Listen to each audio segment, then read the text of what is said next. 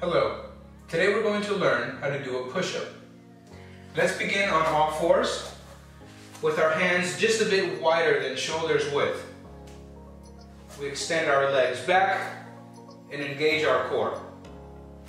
Keeping our elbows tucked in, we bring our bodies down just above the ground. And pause, and we push back up. That is one push-up, bringing us back to our starting position. Let's try that again. We bring our bodies down, keeping our elbows in, pausing and pushing back up. To exit this move, we can return to our knees. Let's try that one more time. Our hands a bit wider than shoulders width. Our legs extend back.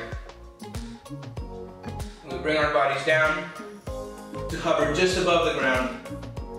We pause and we push back up to starting position. Repeat.